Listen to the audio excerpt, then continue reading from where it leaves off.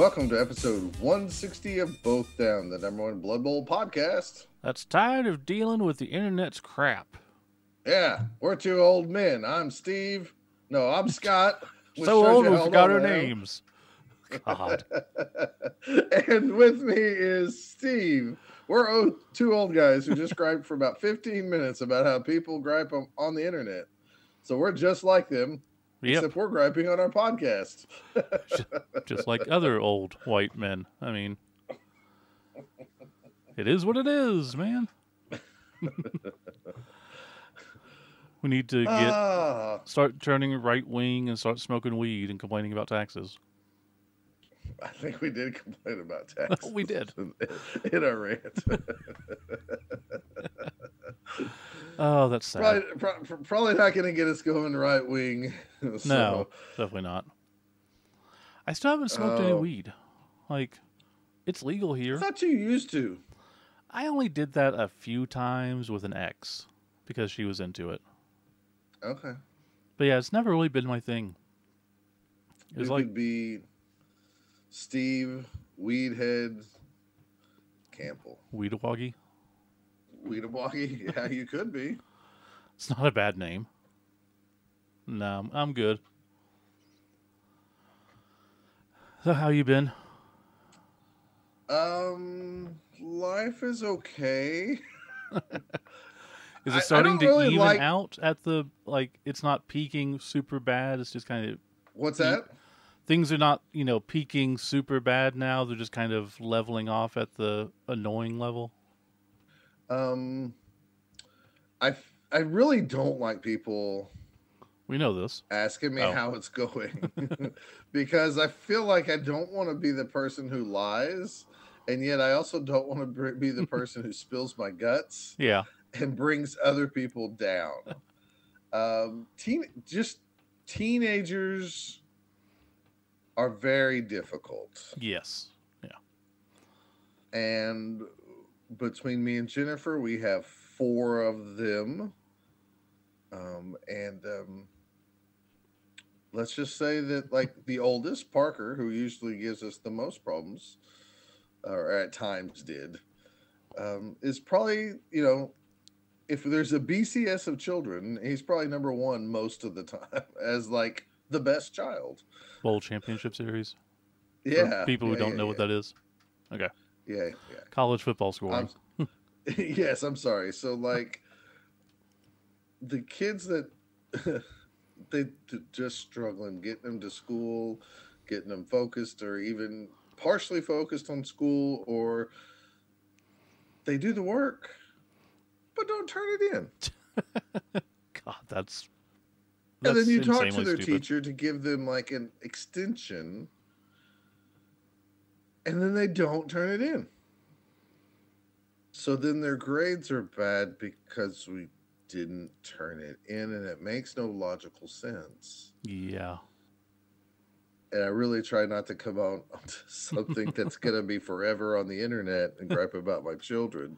But here we are. If they've made it through 170 or 80 episodes that we have of the show. That's true. And somehow listen to this. Yeah. Yeah. It's not that you don't love them. They're just idiots. To be fair, they've grown up in a different time than we did. Yeah. And not to sound even further old, but, like, I'm very glad I didn't have all this social media crap to worry about, or do something stupid and 4 people record it so they can post it forever somewhere. Yeah. Now they are better than us in some ways, but man, right now it's just like, I don't understand why they make their life more difficult when just turn your work in and just go to school. I tell my children this lately a lot, and they're sick of it. Well, I tell them 2 things.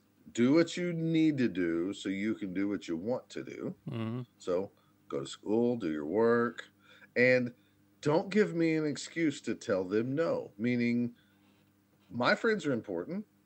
Hanging out with friends is important to me. You know this. Yeah. I never want to tell my children, can't hang out with your friends today because you didn't do this or that, because I know how important it is to have people to lean on through the rest of your life, because family's family. I mean, then some people's families are terrible, but friends, you get to choose who you hang out with. And, you know, I had to pull some of that from my children, and they think I was just being a jerk. And it's like, no, just do what you need to do so you can do what you want to do. And don't give me a reason to say no. Don't piss me off. We get the hand again. Yeah. Anyways, don't ask me stuff about like my personal life. Me and Jennifer are doing wonderful. There you go. She got a new car. She's got a new practice. Yeah. We'll move on to other stuff then. There's a lot of new things going on that potentially will. It's just in the early stages. She has her new practice is going super well right now. She has a waiting list, if that tells you anything. That's great. So yeah, her own counseling business is going wonderful. It's just the insurance companies to pay her has been so like in a month or so, all this should be super. You know, by the end of the year, she should be in like where she knows like all her tax things and what she's paying and not paying, and she should be a lot happier. So as well, but right now it's a little stressful. Well, that's life. But I mean, if you're going to create your own business, it is going to be that way, right? Yeah. So, and me, I'm just like every other American going like, yes, I got a tiny raise. Oh, my mortgage is going up. But why? Because it can. Did you get a raise? Through our contract, we always one's like in there every year or something like that. What percentage do you know? No, I don't. So I can tell you what I'm making off the podcast. Oh no, that's fine. I was just like, I got a raise at my job because they do that every year, which is awesome. It was only 3.5%, which is acceptable. Basically, cost of living. That's fine. But it got me thinking, like, I've never gotten a raise before. Like an actual regular raise. I've only gotten pay raises from changing positions and such before. So really? Yeah. Wow. Like I was with Medicare Recovery for 10 years, and the only time I got a pay raise there was when they had an outside contractor come in and tell them they're paying us too little. Wow. So I don't count that. Well, congratulations. I have been over-selected, I guess. I've been really frustrated with work because there's been positions throughout the FAA opening up. Yeah. And I've applied for them on different contracts and stuff. And like some of the jobs will say must have a college degree, and the person they hire doesn't have a college degree. God. Well, don't you have a college degree though? Or I might work with that male or female, and I know how they work. And it's like it really feels sometimes like the world, like people fall up. Mm-hmm. I always say that people fall up, like they go, we don't want to deal with this person anymore. Let them hire them away. Yeah, there's a lot to that. But I had a coworker at the Medicare job where she couldn't even fill out her own time card. She had to get people to help her every week. Same time card. Not that big of a deal. She got promoted to supervisor. And I had to go into my I went to my boss's office and was like, what the hell's going on? Well, what do you mean? She should not have that position. Well, I mean, blah, blah, blah, blah, blah. No, she got hired because, you know, she's buddies with so-and-so who's also a manager. That's not the way it works, Steve. That's 100% the way it works. And they didn't like that. I mean, some of this might be that. And I'm really not trying to poo-poo other coworkers improving. It's just me and another guy, there's a couple of us actually who just don't understand why we didn't even get interviews. Yeah. Even though like we work at the same current job. Anyways, that's how life works, right? You know, so sometimes it just doesn't work out. Or it does work out. You just got to run the race a little longer, and then you go, oh, thank God I didn't get that job, or whatever it is. Yep. So, well, Blood Bowl then, yes. Thank you for coming to Counseling 101 with almost turning 50. What life is like. Oh shit, you do turn 50 this year, don't you? Yeah, I'm like I'm I a was little thinking bit less than a month away. I was thinking you were turning 49. Uh, I kind of wish. Yeah. Well, you could lie. I mean, I could lie, but it doesn't matter, right? Right. I'm Fifth, almost halfway through life, Steve. you're older than so many old people that you saw on TV and movies when you were younger. I know. And it's like, do I look like Wilford Brimley did when he was like No. 45? Do you look older than all the Golden Girls? No. I know, and that is funny, right? Yeah. And it's all makeup and clothing and styles and stuff, but and also I think not nearly as many people smoke now and we're a lot more relaxed. So I think that helps. And we're not out in the sun as much. I mean, all those things could be true. Yeah. But yeah, 50. 50.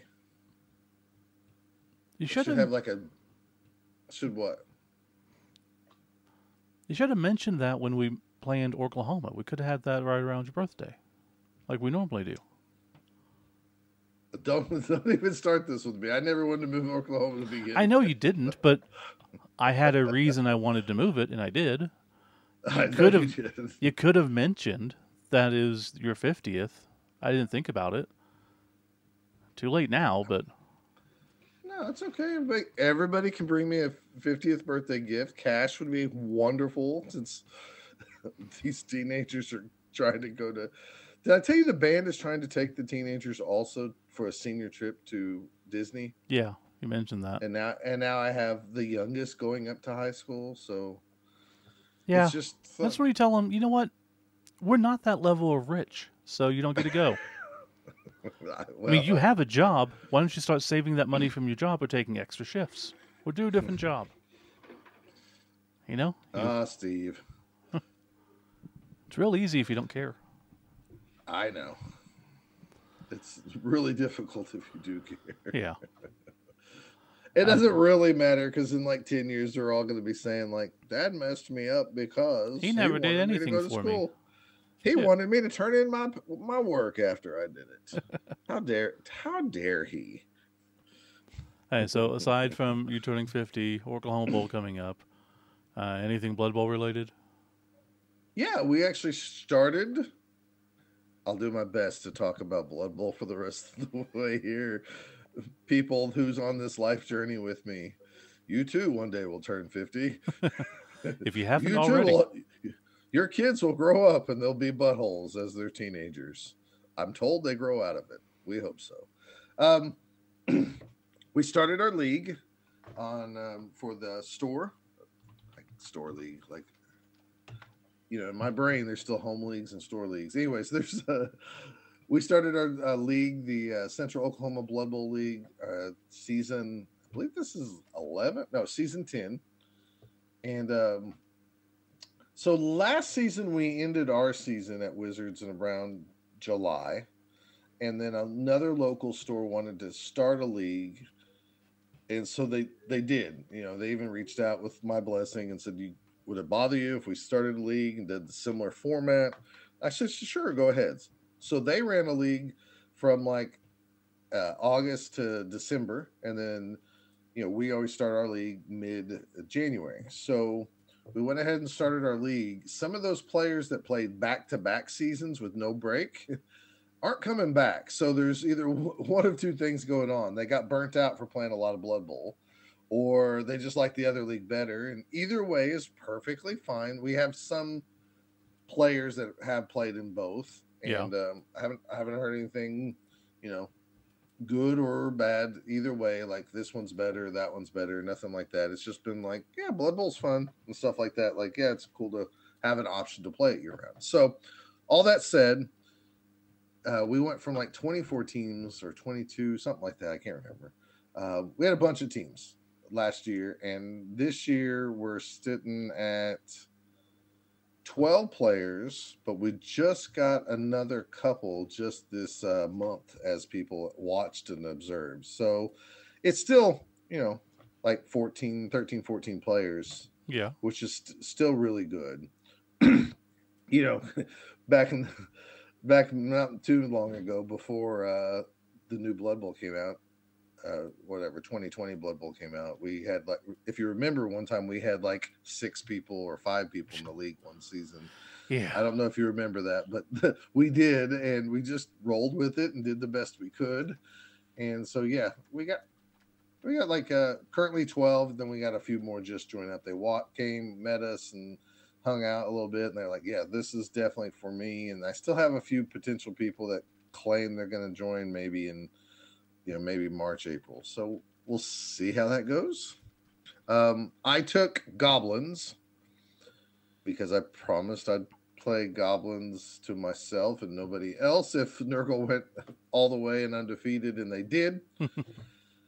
So here I am with Goblins. I'm trying to run a Goblin team without secret weapons on my main roster. See, that's just, I mean, if you're going to play Goblins, you got to play the secret weapons. That's the fun part of it. That's what people tell me, but the fun part is winning. So, overrated. So I've been trying to just roster like 12 to 13 Goblins and then induce the secret weapons along with bribes. Yeah. And when I do that only maybe take one. So my first game I played Gary's Dark Elves. I beat them 2-0. Fungus the Loon. Thought Gary was done with Blood Bowl. Or just Gutter Bowl. I think Gutter Bowl is godly. That's another story whatsoever. Okay. So anyways, Fungus the Loon was amazing in that game. It made me want to take him all the time. He was like the knockout king. He wasn't injuring people as like casualties, but man, he was knocking out people left and right. Won that game 2-0.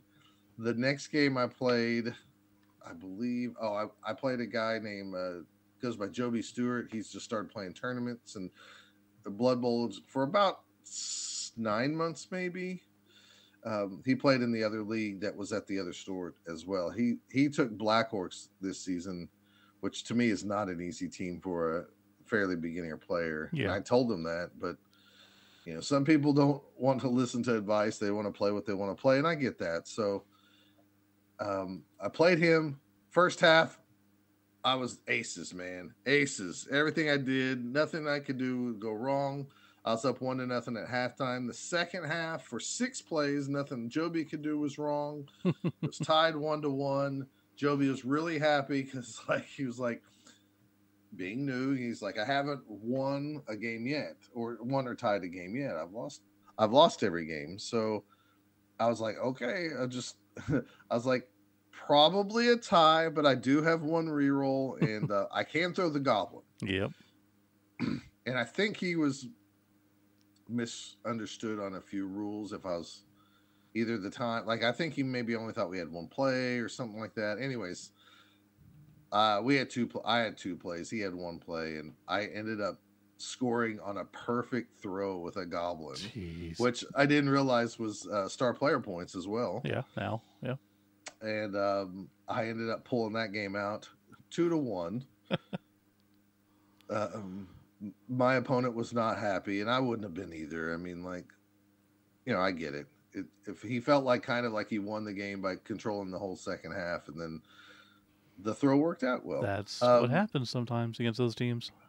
And so I was in first place after 2 games in the league, and I was really happy.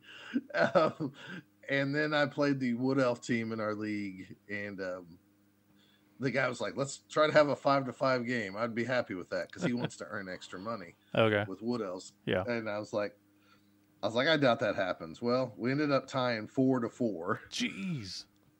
I had 1 Goblin score 4 touchdowns. God. 2 of them were on throws. So right now, my troll is 3 for 3 on Goblin throws and lands. Gonna level him up just by throwing. Well, he doesn't. He only gets a star player point if it's a perfect pass. Yeah. 6. Oh, okay. But I did get enough star player points in those 3 games with that 1 Goblin where I could roll for a strength boost or something like that. And I rolled it and I didn't get it. I got movement or armor, and I went ahead and just took the block. So now I have a blodging Goblin. Why would you not take movement? Nah, because I want to protect him. Okay. It's probably more efficient. Somebody else out there is already screaming at the podcast saying I'm not building goblins right. But yes, I don't have any weapons. I have 2 trolls, nothing but goblins. But And just based I on haven't. he was the scoring guy. He's the one you throw. You got to give him the extra movement. He earned it. I want to like protect him if I Okay. ever run the ball. So Wuss. I am a wuss, that's for sure. And I'm sure I'll never land a goblin for the rest of the season because of all of this crap. God. That's pretty If he crazy. would have got edge, I probably would have took edge though. Edge or strength, I probably would have took. Yeah.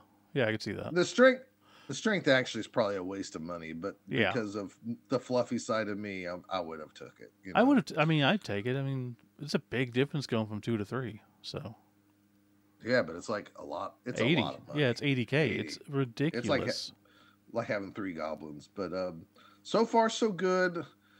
The concentrating on just one induced weapon and then using your bribes for that is really good. And I think I'm gonna buy a hooligan. Eventually I'm gonna buy 1 secret weapon to just house on the team. I haven't done that yet though. So well, that's cool. I've had like 3 or 4 goblins die though, so that's really sucked. Oh, I had Gary killed last season with the Nurgle. Gary killed a bloater like on one of the very last plays of the game. Yeah. This year when I played Gary that first game, he killed the troll on one of the last plays of the game. Well, you do that to him, he's going to complain though. Well, yeah. So yeah, I've lost a big piece both seasons, but I recovered. I mean, I had a lot of money and I bought a lot of fans to begin with, and winning helps. So that's good. So yeah, I'm like in 3rd place right now in the league. Like we're all kind of tied. 3rd place with 2 wins and a tie is a lot of good people. What's that? I said 3rd place with 2 wins and a tie would be a lot of good people. Yeah, I mean, I'm pretty happy. If I can, I'm not going to keep up this, but yeah, I'm going to do what I can, right? So yeah, that's the Blood Bowl stuff. Up here, there's a North Denver League which is on hold for some reason, not sure. Which I'm more north of Denver than that league, so it's not really great for me. But then store, pretty much the closest game store to us here, decided they wanted to run a league. So they have ran a couple of nights of Blood Bowl, get together, talk to people. Told them I'd cover Turplay's cost for the first season just to have them use that, so I'm not dealing with whatever other BS they're using. Still 30 minutes away, which sucks. Like, that's the closest place. But we'll see. Hasn't started yet, so hopefully that'll go well. I have no idea what I'll play. My options are Goblin, Snotlings.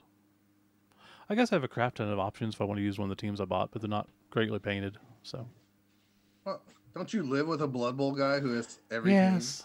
Well, I don't know if he has. Probably yes, but I don't like borrowing teams. I like to use my own. You're a weirdo. Yeah. I mean, I get that, but like, you could get one until I ship you a team up there or something. Oh, I know. Oh, I'll be down there in April anyways, so. Are you driving this time? Yeah. Okay. Yeah, I was gonna fly, but with the idea was I was gonna fly in and out of DFW, just so that I can see Greg and Marla, and then see the eclipse on the way back. But all the flights coming back from Dallas were booked or super expensive. So I was like, yeah, I'll just drive. That way I can drop some stuff off into storage if the stuff here I don't want, and pick up some stuff and whatever. I got time. Right. Cool. Yeah, you should grab you a couple of teams that you might play at least and stuff like that. And I got all these comic books for you. So. Yep, that was another reason. That's cool. I think that's it. Blood Bowl wise, no any rumors, no rumors of anything. People were No, asking me at work. They don't believe me now when I say I don't know anything, and they're like, "Right," and they like wink their eyes at me. Like, no, we no, haven't heard anything. We're not going to. Like, GW released a picture of a goose that had a flight helmet on, and everyone was like, "It's an old school Blood Bowl helmet. It's going to be a Blood Bowl related figure." Like, no Blood Bowl team wears that type of hat. That's not an old leather hat. That's like a aviator's hat. But see, you knew stuff more than I did, so that's good. I don't know what it is, and uh, they did on Super Bowl weekend. They did a couple of segments of Blood Bowl on Warhammer Plus, which is the Mm-hmm. YouTube channel, but you have to subscribe Okay. to it. Okay. They did like a match report and then a paint session. I don't know, but I don't have it. So if GW is listening, if you'd like to give us a free copy of that service, since I don't have any reason to get it, because aside from that, I don't know that you've ever done anything Blood Bowl related. Hmm. But that's pretty much it. I got you. All right. Well, are you ready to talk about some Blood Bowl for everybody here? Sure. Did we discuss which order we're doing, or is it just going to be random and see what happens? You pick. Okay. You pick. We shall be talking about giveaways for tournaments for first segment. Then we'll talk about Scott's adventures in Texas. And then we'll talk about what the best spin-off game of Blood Bowl is. How's that sound? Sounds good. Okay. We shall be back shortly.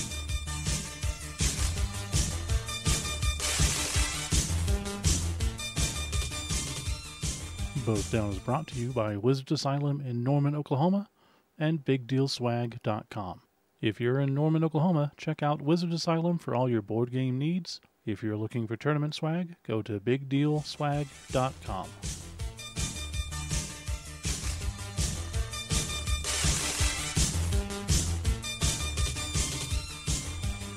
Well, we are back, and we might as well continue the discussion of complaining about gamers and their greed into this segment. Talking Greed. about, so this time we're going to be talking about how hard it is as a tournament organizer anymore to give away interesting stuff. Hold on. Before everybody thinks that we were talking about Blood Bowlers with greed, Oh no, I was talking about card gamers between segments and how they will throw a match just to get more packs and stuff like that, because that's all they care about. yeah, and the concept of the rich get richer, because we've seen tournaments where first place gets like first choice of the prizes available, or they get money or something. We're vehemently against that. We don't like that. We want it to be a whole separate thing. Like the tournament, you're playing for the trophy and for the recognition, and then any raffles and stuff is all secondary. Right. So I don't want the Blood Bowlers to think, because for real, the Blood Bowl community is overall one of the better communities I've ever seen in gaming. Yeah. And I'm sure there's other ones too that I just don't participate in. For all I know, the Kill Team community and stuff like that's really good too. So we were talking about card gamers and new cards and how people get really greedy when new card games come out. Yeah. So with that said, we're not talking about you guys, but it is super difficult now to come up with items that might be unique or desirable, because there's so many tournaments now and everybody has everything. Everybody has everything. Everybody can print off, like, figures, right? We're doing a figure this year. It's the first one we've done in a while, but it's from Pedro Ramos. That's a special type of figure, right? This is not just, we got someone unnamed to design a figure. This is Pedro Ramos, who does some of the best Blood Bowl figures out there, and it's a premium. So, we went out of our way to get the best, and we did. We're also giving away, the weather token from Charlie Victor. Again, a very premium item, because Charlie Victor does some amazing stuff. You can look at the tokens they're doing from Slurpee Bowl or for other places. It's amazing stuff. But we're pretty much having to go to this level to have stuff that is worthy of what we want to provide at our tournaments. Obviously, we're always going to do dice because any tournament should always have custom dice, right? I mean, I guess they don't have yes, to, but it feels cool. Anymore, I can't even say like they are very cool. I just don't know what to do with them because I never use them well, afterwards. display really. I That's mean, that's the it main is thing. to Is me more. It's like a little. It's like keeping a concerts ticket stub or something exactly, like that. yeah. Some people do that. I used to have friends who would keep every movie stub they went to.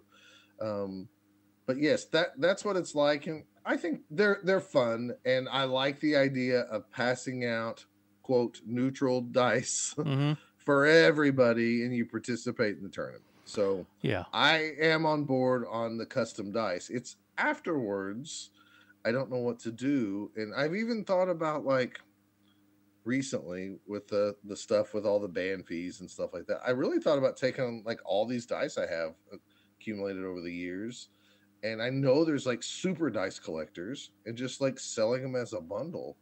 Um, but I don't know if I would offend people who gave me really cool dice or I I don't mean, know.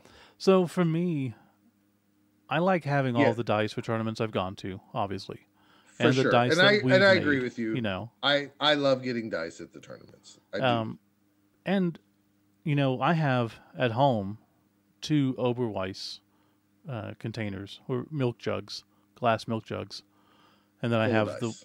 huh? Full of dice. Yes, one is dice that were given to me or for that I bought that are special, and then the other ones are events and ones that we made, events we went to, ones we made. Um, I didn't have that here, so Phil Bonarek, nice enough to get one for me and send it to me. So now I have another one here. But I do like that because at least I can have them on display and they look cool. But yeah, dice, a given. Pretty much any tournament is going to be giving those away. Pretty much always enjoyed. Custom block dice, questionable. There have been some amazing, nice ones, and there have been some that I'm like, I don't ever want to use those. Those are horrible. Yeah, and I mean those are cool, but at the same time they're super expensive to make, or at Yes, they least they are. were. Yeah, I'm assuming they still are. pretty much. And yeah, I'm a weird person in the fact that like I personally only want to use block dice that's been made by GW Yeah, or NAF. or came from the NAF, right? Yeah, I mean, those I feel like I don't know why. I've tried. I have some old first edition hand painted fumble dice, probably that I would sell at this point if somebody's out there is needing them. you can get Um, quite a bit for those. oh, could I? Oh Yeah. yeah. Then I'm kind of I'm built to sell right now. You Okay, caught me at a good point. we will discuss Anyways, afterwards. I tried using those. I've tried using. I think it was Jonas that gave us some with the little target Yeah, the moose for like tracks the and moose stuff. thing.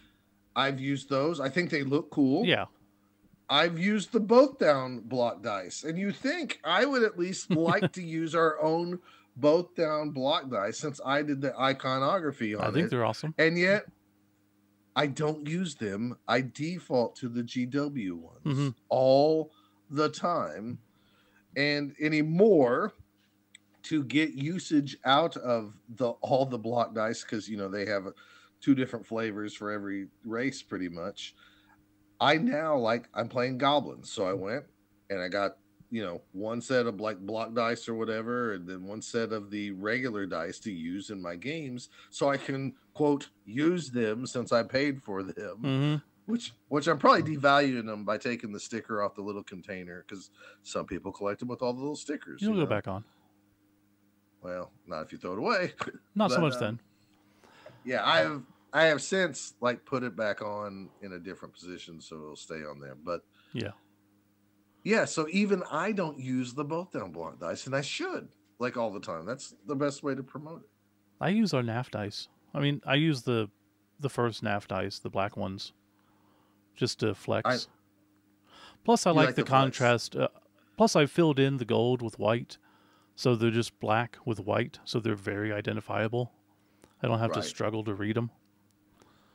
Yes, and I won't use, even if I've tried. It's like I can't really read this so well. This Yeah. weird gold and green or whatever. So I try So to get something I can also see clearly. that But was an issue yeah, at World Cup too, because World Cup there were different colors of dice, and I didn't like the ones that were provided, so I went and I bought other sets and kept trying to find ones that I could read easier. But then my opponents would use the other ones, and sometimes you just have to take their word for it. Like, yeah, I can't tell what that is. I'm not going to, get up and stand up and pick them up and look at them every single time. So I just have to go with what they say. So, correct. I mean, and then tokens, like we've done bottle caps, we've done wood tokens, we've done chits for tokens. Again, all fine, but once you get done with that event, never use them again. I still like the bottle caps are special, and at the same time, I have a ton of bottle caps that if somebody told me I collect all these little things, I'd probably sell them in a heartbeat. Even the ones we made for our personal league, Yeah, yeah, we um, did. those Um, are those still cheap? Were those fairly cheap? Probably, yeah, I really should make some for all our league people. That would be, that would be well, cool. just to hand out as like Mm-hmm. fun things. But But we did that once for our old league that that we didn't run in the store. Remember that one yeah, season we made a whole bunch of bottle caps for yeah, your everybody, and inevitable city rampage. Remember those and it, the Bell Rev swamp dogs. yeah, and I had the Gregor Shockers. They Mm-hmm. also had some.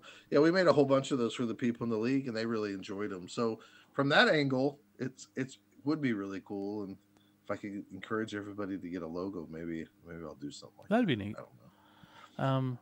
But then again, like for tournaments, right? So what is there to do that hasn't been done? Because prints of posters done, um, dice bags done, um, miniatures of all sorts have been done, tokens have been done, reroll markers have been done, weather dice I guess have been done. We're doing a weather token, which I think is a first, and I really like that. So that's going to be awesome. I agree with you, and I think it looks awesome. I can't wait to see the final product. And then, but another part of me though is like, will I carry this to an event and use it? And I don't know. And that's Well, just see, being for that one, really fair. I don't have anything else to denote weather. And when you forget it, it really sucks. And I've For done that sure. more than once. So I'll be happy to take that along with me just so I can be like, okay, I know what weather it is. I know something we haven't done I've seen it, the little, the tradition to me seems to be shifting in Blood Bowl that we don't put the little ring ball anymore on players. Mm-hmm. Everybody wants to use like a token underneath. Yeah. Or the little, I'm talking about, the thing that fits in, like Yeah. the ball is We'll here. probably do that next And year, I think. I personally do not like those at all. Not my thing. I have learned to adapt to it because I would say 70% of the people really like those a Yeah. lot. And it's just not my deal.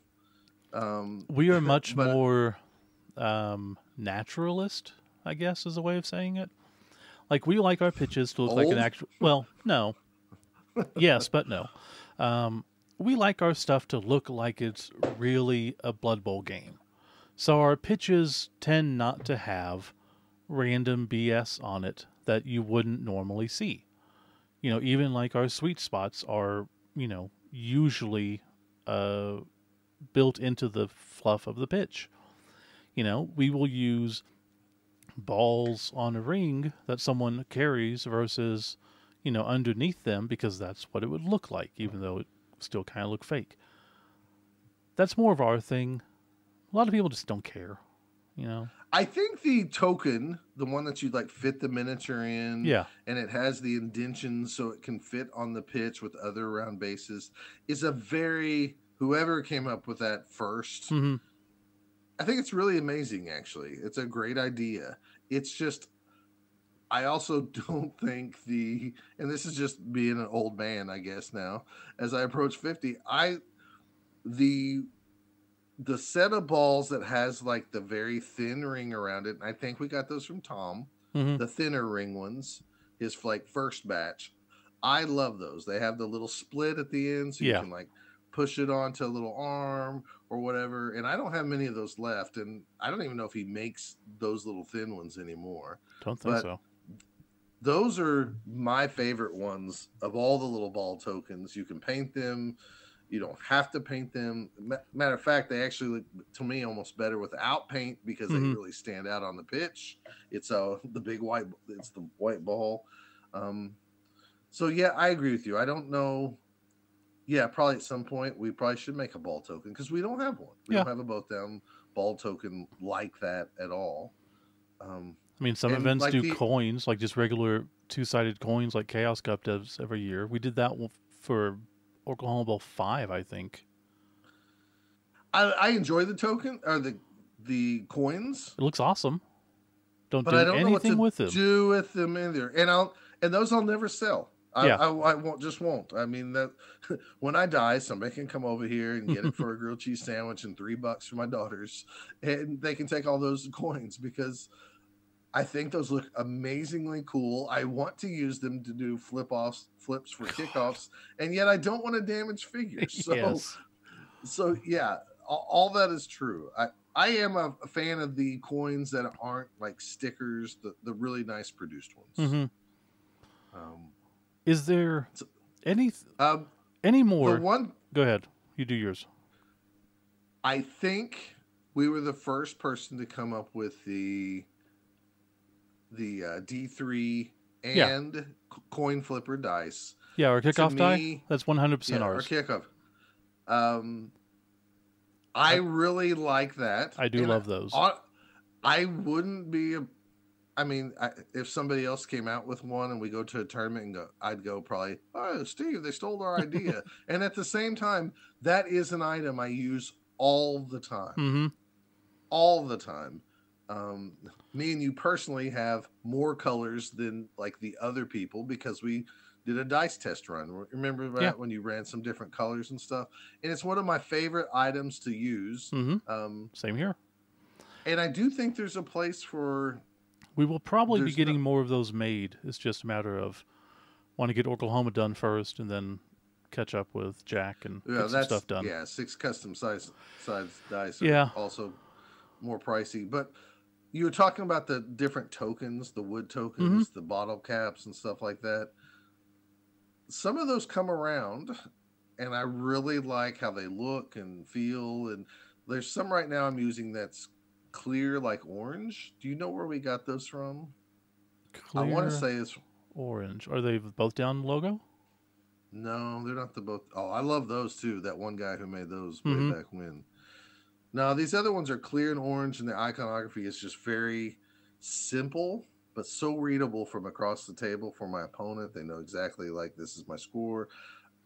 Might have been Joe or Brendan because I know they did some tokens. I want to say it's one of the Smiths up there who had those in one of their products, and I filled them in with white. They're very clear. I use those quite often now. So usually if I carry it around, that means I really enjoy the product itself. So yeah, I use either those or I actually have a crap ton of the reroll markers from the NAF back when they did the metal ones. So I tend to use those. No, those are nice too. And if I pull them all out, I'd probably use those as well. So my question was going to be, it used to be like when we went to our first tournament, the model giveaway was one of the main reasons we went. Is there anything that someone could give away at a tournament that makes you want to go to that tournament more than not? Like, I cannot think of anything. Like, we have seen small tournaments of 6 to 8 people give away a whole team, a whole fully customized 3D printed team. Just because the guy running it or his buddy was a 3D modeler and they had a 3D printer, Here you go. Everybody gets a team. That's ridiculous. How do we even compete with that? Well, I mean, I personally, this is how I feel to tournament people out there. Don't break your bank. Don't lose a bunch of money for. Too late. I think every tournament should break even. At least break even. That is my personal thoughts. Is that hopefully, when somebody runs a tournament, whether there's 10 people there or 40 people there, you at least break even, and that includes like buying the people who help you with lunch. Buy them lunch. They were here all day. At least you can do is buy them lunch. Now, I know not everybody agrees with me on this. And some people go, this is my way of giving back to the community. I don't mind spending an extra $200 to buy a team and have somebody paint the team. It's not a big deal. We are at... That's perfectly... We're almost to 35. We're like 34 people for Oklahoma Bowl. For us to break even based on future production costs, we need another 30 people to sign up. So, if you have not signed up to Oklahoma Bowl weekend, please do so, because... Well, and also, if you're listening... we are very privileged, so... This is because Steve overspends. Yep. I would say it's probably safe to say that in some cases that I could see Jim Luff probably overspending. For sure. Yeah. And I know other places have overspent. I would personally not. So here's the thing, though. We are very privileged that we have this podcast and my devotion to not being broke, I guess, and being on the internet all the time, because we'll have extra pieces that I'll sell, like extra wall drummers from Pedro Ramos. We'll have extra dice. We'll have extra weather tokens. Through the podcast and through Big Deal Swag, I can sell those and make back any losses I make from the tournament. I'm perfectly fine with that. So it's more of an upfront cost. That's part of why I did Big Deal Swag too, so that other people, like, I just got a whole bunch of 3-die block stuff in, they had a ton of their dice, and remember the tokens they did back a long time ago? They still had some of those left. So I can put them on bigdealswag.com and sell them, and then they can recoup some of those funds that they put out for those older tournaments. So if anyone has stuff sitting out there, let me help you with that. I guess I didn't answer your question. We are lucky there. Is there anything that gets me to go to the tournament? Probably not at this point. I mean, at first, the main hook to going all the way to Chaos Cup, and I mentioned it probably 100 times on here, is, I get a Chaos All-Star Mini. Yeah, I mentioned that, yeah. And if I lived in where is Adepticon Chicago? Yeah. I know for a while they were doing Super Bowl like characters. Mm-hmm. All the Chicago Bears. All the Chicago Bears. And if I lived in that area, I'd probably have, especially 15 years ago, I'd have been all over that. I mean, now there's a lot more Blood Bowl stuff out there, so yeah, you can customize whatever you want. Again, shout out to Phil Bonarek for hooking me up throughout the years with all that stuff. Well, see, there you go. You have those as well. So no, at this point, we're blessed that there's so many tournaments. So everything feels kind of like a carbon copy, which is great in a lot of ways. Because you talk to other gamers and you say like, "Oh, so it's this much," and then you hand them dice, and they're like, "Oh," especially the first timers. You get dice. And it's like, yeah, most Blood Bowl tournaments do that, and they're like, they light up. They're like really cool because they paid the same fees for like a Magic tournament and stuff like that. So, did I talked a little bit about the Bison series I'm doing, right? I believe so. So, doing the 5 events in the northern states here, but like each tournament I'm charging $20 and I'm getting custom dice, so it's a little bit of money, but at least half the prize, at least half the entry fee is going to go to buying stuff from those stores for letting me have them there, because they don't know me from Adam. Like, I'm just running something there and they're being nice enough, so I'm going to buy stuff there and then do a raffle to whoever shows up. But yeah, I'm going to lose a lot of money there on gas and hotels. But again, this is part of my enjoyment. I get to travel and do stuff. But I mean, I was if you trying to look at think, like, I was trying to think of something interesting that would be inexpensive to have for these tournaments. And I really started thinking, like, dice is enough. For a low price, I just need to provide dice, and I'm going to do certificates for the trophies. So no real trophies, just be a certificate, which is, again, fine, because I don't know how many people we're going to get in North Dakota. At least one. Thank you, Sean. But hopefully enough to justify it, and everything will be fine, but I'm trying to mitigate my costs. But I'm still trying to think of something, just something kind of unique to do, and I just don't know. it's great to say that it's hard to find something unique because Right. that means there's been so many Blood Bowl events ran lately that it's just hard, and that's okay. And that, you know, I said to the young people, I'm going to sound like a super old guy. Everybody has a 3D printer now, Mm-hmm. so when you go somewhere, they hand you a 3D model, and they all look pretty good. It's just like, can I fit it into a team or not? Now, I'm blessed that we run tournaments, and so if I do get unique items from a special tournament, if it's something I don't want, I can, pass it on to somebody else who didn't get to go. Yeah. Somebody who's playing their tournament for the first time and they didn't know that, they're playing a goblin team or something, and oh wow, where'd you get this cool chainsaw miniature? Oh, I got that cool chainsaw miniature at the Texas Chainsaw Massacre tournament. I Mm-hmm. already had one from previous years. I kept the old model instead of this model, and they're like, this one's really freaking cool. I can't believe it was in the giveaways. And I'm like, that makes me happy. That makes me happy. So, And I don't want to be a pooper on this again. I've been very vocal about it, but like the giveaway for the figure at World Cup, where it was a Minotaur that had absolutely nothing to do with Spain, was just very much a letdown. Like I don't even know what the World Cup team really was because it wasn't Spain related, and that annoyed me. I can understand that because people at the World Cup in previous years have done a really good job. Yeah, the Luca team, where the Italian Renaissance Undead, amazing team, freaking amazing. I need to get them painted still, but I have so many of those skeleton models because I love them so much.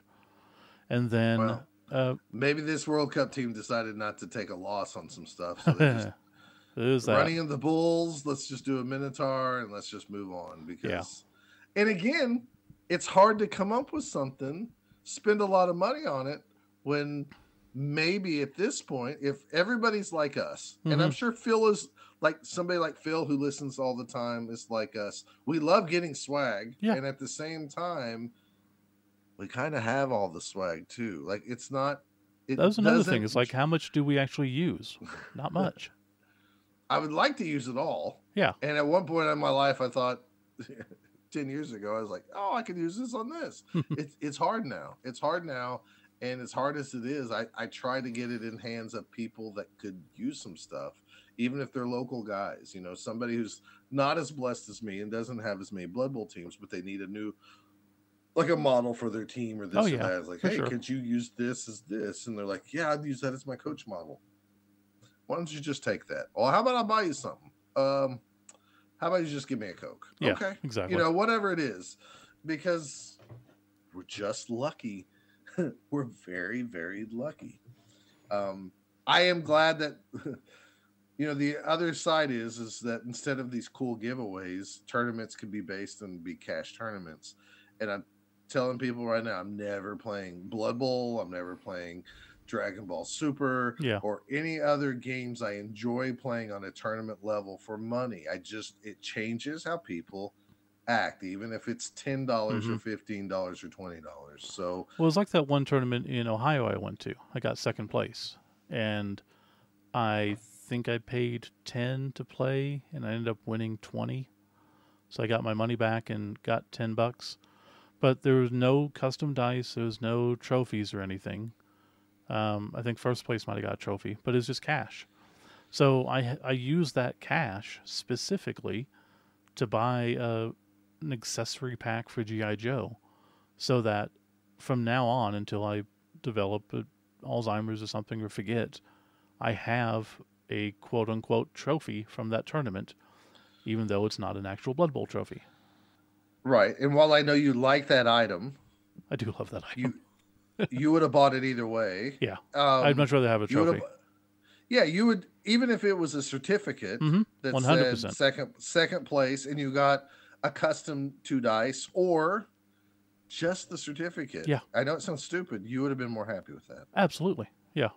So I don't think if somebody out there is listening, what the whole segment is to stir up some like thoughts. Give us ideas. Maybe there's maybe there's a unique item that is in Montana or Pennsylvania or upper New York or in Florida that we haven't thought of yet and somebody else has, because it is getting harder and harder to come up with quote unique ideas. Yeah. And now that we've done this weather token, I don't know where we go from here. I don't either. It's like, and I keep looking at bottle openers, and I'm like, well, yeah, but we don't really drink. So, I looked at Jones. Jones Soda. Uh-huh. So you can do custom runs of Jones Soda with like custom labels. I was like, that would be really cool. Just do like some custom root beer for the weekend or something. Hell no. It was like $80 for a 24 pack or something? Something stupid. It was stupid expensive. So we even did the beer one year. Yeah, that was like I made beer labels. Oklahoma 3 or something because of Jeffro. Yeah, Jeffro those were amazing. Brewed the beer. We brewed the beer, shipped the beer, labeled the beer, and some people love the beer, and some people are just not beer drinkers. And I still have the empty bottles. That is a cool memento because it was our thing. But is it feasible to do it all the time? I don't know about that. So, if someone makes custom root beer and wants to bottle it, let me know. I'm all for it. One thing I do use, and I know we're ranting way too. This segment's already gone way longer than I thought it would go. That's why it's a good segment. This is a me thing because I board game a lot with other people. Coasters. I do like the coasters, but I use fair. Anytime I get a coaster for Blood Bowl or another game, I put it in the pile of my little things, and when people come over and game and they have a drink, they grab one of those. And some people go, "Oh, that's cool. Where'd you get this? What tournament is this from?" Or, what game is this from, or whatever. And sometimes those coasters that are dual-sided that have have a both down logo on one side and then a scatter template on the other. Mm-hmm. Those could be multiple use type deals. So I use them, not really for gaming, but I use it to set the drinks on while I'm gaming. I mean, that's acceptable. There's also slam mats and dice cups. I mean, but tournaments have done those too. Yeah. Dice cups for everybody is expensive. Are they for the limited Remember, ones? I like the ones that we got at Chaos Cup this year. I love those. Yeah, Jack does great. Those from Jack? Mm-hmm. Well, then, if it was me personally, I would vote for a both down Jack. Well, I mean, Jack. They might be coming anyways. Oh, we'll see. Oh. I remember I looked. Our tournament. Remember when we did those chits? I forgot about the miniature until you just mentioned it. Remember those chits we did for like Oklahoma 6 or something? Yes.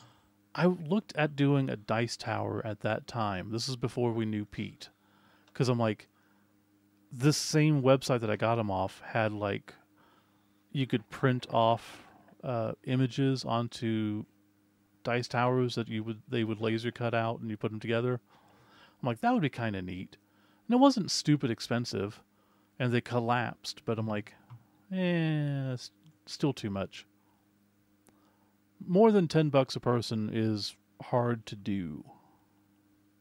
Mm-hmm. But, well, again, yes, if you have any ideas, I know we're floundering, but we want to do cool stuff. And it just gets harder and harder every time. But this year is really cool. So, awesome dice, awesome miniature, awesome token, and then whatever else we decide to come up with. Yep. I take it you're Sorry, done. Okay. oh no, I was reading something. I'm sorry. Something came across my screen. I'm sorry. You're fine. No, I really don't have anything. If you ask me if I had anything else to say about this, at this point, I really don't. It's just, it is really hard. This year was a real struggle. Yeah. And I was not really for the weather things.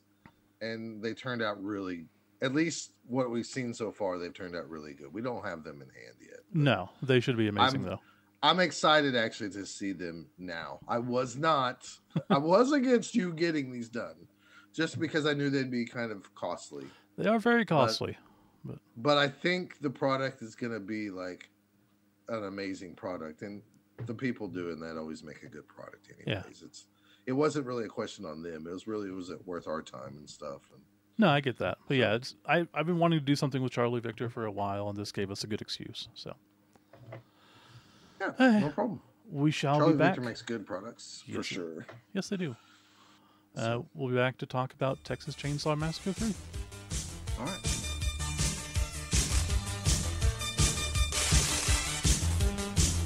And we're back, and we're going to talk about Texas Chainsaw Massacre 3. And by you mean you. Because I didn't go. Me. I think this is 3. Yeah. Let's see. In 2022, there was Texas Chainsaw Massacre 2. Actually, he doesn't give numbers really to these things. Oh, okay. It looks like, at least not on the NAF. So this is just Texas Chainsaw Massacre 2023. So, well, that was 2023. This one's 2024. Okay. So I think this one is the 4th one, from what I can tell.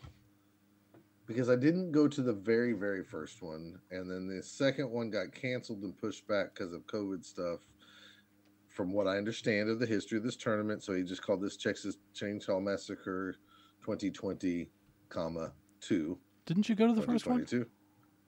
Not that I know of. Unless this is the very first one. You tell me. I went to 2022, 2023, 2024. I don't know. Never mind. I think there was one before that in the history of Texas Chainsaw Massacres. Okay. If Jason Campbell's here, he could tell us the history. But this is my 3rd Texas Chainsaw Massacre. I took Undead the very first year with an. So this tournament is you get an allotment of stuff to build your team. You have to take one chainsaw on one of your line. Well, you can put it on anybody if you wanted to put it on your War Dancer or Mummy or whatever, but it goes on one of your positionals, and then you can buy additional chainsaws for $50K to put on another position. Okay. So therefore, some people could have like 5 chainsaws. Drew Bucciaconi took, I believe, Snotlings, and I think he had 5 or 6 chainsaws this event. And they all come with secret weapon? They all come with secret weapon. So everything in this tournament, tiebreakers look at chainsaw casualties first, even if you casualtied yourself. So if we look into Texas Chainsaw Massacre 2023, it caps at like 24 people. So in that event, there was 2 undefeateds. It came down to who casualtied the most with their chainsaw, and I happened to casualty myself twice with a chainsaw, and I won. I was the champion in 2023 with my Amazon team, and here we are again. I took Wood Elves. So I keep taking these semi-low armor teams in these last couple of years. Seems a bad idea. It does seem like a bad idea. You would think that, and yet I just tried to make sure I have lots of players. And this year I only had like 3 casualties. I think hold on, is that right? Yeah, only 3 casualties against me the whole time. Wow. Okay. So that's very fortunate, right? Yeah. I believe there was only 20 or 22 people at this event. There was a few people who didn't come. Anyways, he had a few extra spots if needed. We raised, man, I can't remember the total, but there was a lot of money raised. See if I can scroll around here to see if I can find out in this donations. over see more important $1,120 donated to the uh, basically colon cancer alliance or whatever this word is that I cannot pronounce. Colorectal. Colorectal, Colorectal. colorectal. Yes, that word. Colorectal Cancer Alliance. So that's quite a bit of money. Dustin, You could say it's an ass load of money, but bump. yes, Dustin painted a really cool vampire team. Drew bought a ton of tickets, so I was really happy when Drew won the actual vampire team. So Good. he has a badass vampire team for this event. I believe there was two people undefeated in this tournament as well at the end, and so then it came down to Texas Chainsaw Casualties. First place was Adam. He had Norse. He won. He has won the tournament. Adam K. I forget how to pronounce his last name, but you've seen him. You know who I'm talking about. He won the event with Norse this time. This is the second time he's won a Texas Chainsaw Massacre. So before, I believe he did it with Blackworks, and then Colin Murphy came in second with his vampires. Beyond that, there was a bunch of people tied for two wins and one loss, and I was amongst that group. But tiebreakers went to Chainsaw Casualties, so therefore I was the worst out of that bunch of people because I don't think I had any. I only had two casualties for the whole tournament, so That's not great, man. not great. I never really have great casualties at this event. I just try to take a lot of people and survive. Um, so the event was, I can't remember the game shop that it was at. Technically, it was the same one that's been at every year. Yeah. It's mainly a miniature shop that sells like also some magic cards and stuff. It's a nice venue. It's a clean venue. My problem with the venue is I want to spend money to support the venue, and I don't buy magic cards. I don't buy Pokemon cards, and the few like I was gonna buy like some GW models to go with my Speed Freaks uh, box set, so like some orc vehicles and stuff like this. They were out of the vehicles I needed, so they do carry some board games, but it's like six different board games, and like most of them I already have. So I found myself really struggling to support the store to buy some stuff. So I ended up buying a few packs of like Magic or something like that, and you know, didn't turn them in for credit at my store because I don't really need them. But I wish there was a board game there. I wish there was some models there, or you know, just something that I could support the store because that's just a me thing. I like to support the store, especially on an event like this where there's so much donations going towards like you know a charity event. Yeah, I'm with you. I always like to support the store, and it's even harder for me because I don't play games, you know? So I'm looking Right. like, what's a weird random item I could buy? Was it Y2K Comics? No, it's No, a different place. that's no, it's not Y2K. I could probably look this up here just a little Evolution? bit, but Evolution. That's it. Okay. Evolution. Anyways, me and Jennifer and met up with Drew. We stayed the night, stayed the weekend with Drew down there in Texas, and then me and Drew that next morning drove over to Evolution. The event didn't start till I believe it was 12 or 12:30, something like that. So we already had breakfast. We drove over there. We stopped at a comic store. I cannot remember the comic store's name, but it's a really nice comic shop. And me and Drew looked around, got some goodies. Was it Uh, Y2K? no, I want to say it's called Generation X, Oh, maybe. okay. And you can Google that if you want. It's on the way down there. I think it's Generation X Comics. Anyways, it's a nice shop. It's actually a shop that I'd like to go down to Texas for the weekend, stay with Drew, and just go over there with like 4 hours to look around for like back issues and stuff. I found some cool Nithman comics. Remember the old Nthman Oh, series yeah, okay. written by Larry Hama? Hmm. I recently picked up those just to kind of reread them. I read a few as a kid, but now I've read the whole series, and it's pretty different. It's weird Um, going back and reading old comics, and I see ads for other series that I knew existed at the time, but I never got into. And then I look at them now and I'm like, huh, I bet that was an interesting comic. Right. And it's like, oh, I should probably go back and read those. I'm like, no, See, no, probably not. that place, I found some stuff to buy.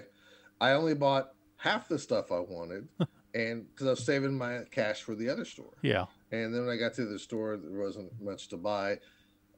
We bailed as soon as after they did the raffles, because Jennifer was waiting at Drew's house all day because she didn't go with us, doing some of her work from home stuff. And also it was Royal Rumble night, so we didn't want to miss the Royal Rumble. Okay. So we, as soon as the drawings were done and first place was like given out or whatever, we bailed. See ya. Well, originally we were going to bail after round 2, since there was 2 of us. Yeah. To get home to watch the Royal Rumble from the beginning, but we tested it out, pausing online and all this stuff, the event, and rewatching from the beginning, because Peacock, I just never dealt with that anyways. So we ended up staying for round 3, but we left in enough time where we had 10 minutes to stop back by Generation X, and I bought the items I didn't buy before really quick, and then we headed back home. We had our food, and then we watched some Royal Rumble and had a good time and hung out and everything. So overall, a good event. During the event, I guess I'm saying everything out of order here. Round 1, I played the other Scott. He had a Shambling Undead, and I was fortunate enough to win this game 2-0. Nice. With my Wood Elves.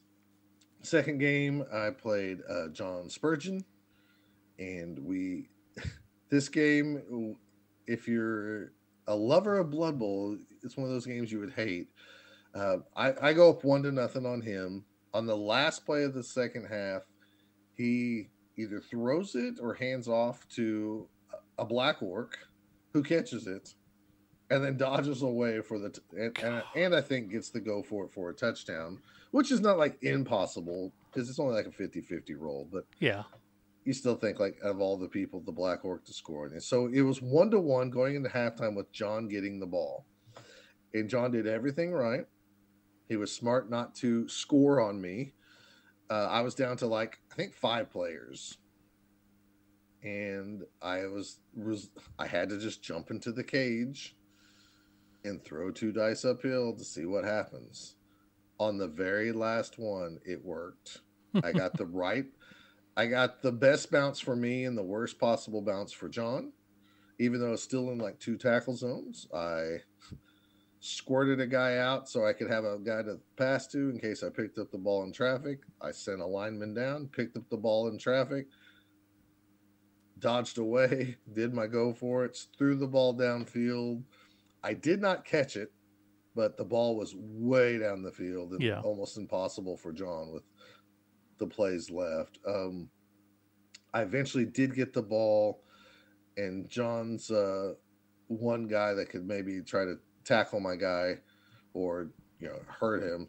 He went over and he ran the troll over there to throw up on him because of the block dodge, and it didn't work. It didn't break my armor, so then I dodged away, scored a touchdown, and won 2-1. And it was total elf BS, because I literally had like 5 guys on the field.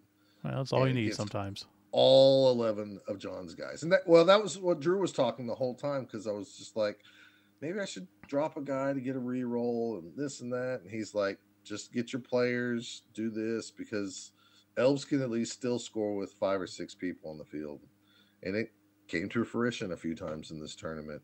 Last game I played Bakastin, Colin Murphy, who just for the rest of my life is just going to smash me in my face every time at a tournament. He's a good player, so I mean, you're not alone there. No, I know that. It was Wood Elves versus Vampires. Of course, I was thinking, like, if I hurt some of these guys, maybe it hurts him. I think Colin rolled 2, bites, bloodlusts the whole tournament. He had vampires. I think he had 4 or 5 re-rolls.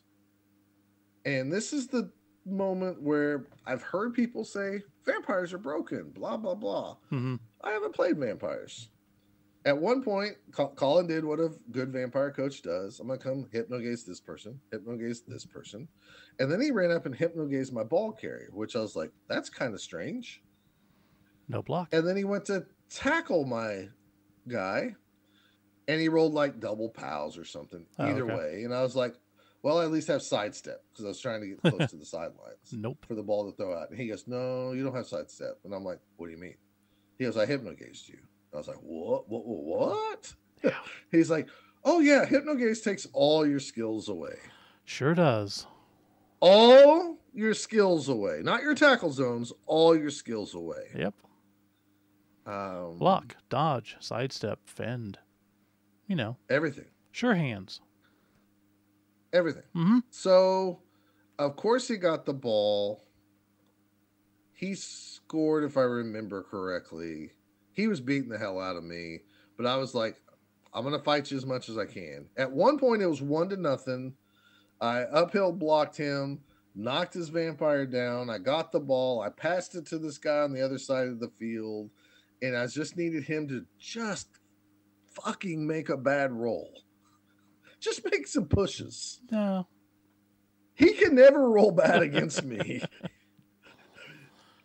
Cheater dice. So he, of course, knocked me down, and he might have had to use a reroll. But when a vampire team has like 4 or 5 rerolls, it's just like, oh my gosh. Yep, exactly. Eventually, I got beat 2-0. So, and then you immediately he was in a position, messaged me going, "What tier do we have vampires at Oklahoma? It needs to be 1." For sure. I get that now. Well, actually talking to Colin too, because he likes to talk about the game and stuff. He's like, yeah, these guys, people have them in the wrong tiers. They shouldn't be in this. And so, he goes, you also play me every time I play with one of my top 3 teams, so that I'm really, really good at. And of course he's played, 4,000 games on Fumble and all this stuff. So more games on Fumble than I have in my entire life anywhere. Anyways, it was always fun. It's still fun playing Colin, even though he smashes my face, because I learned some things from a good player. He really probably could have won this game 3-0. He was trying to, and he had to. He was behind on casualty chainsaws, so he was purposely kind of slow playing a little bit to try to get as many chainsaw kills as he could, which didn't work out for him in the long run because the other guy had more.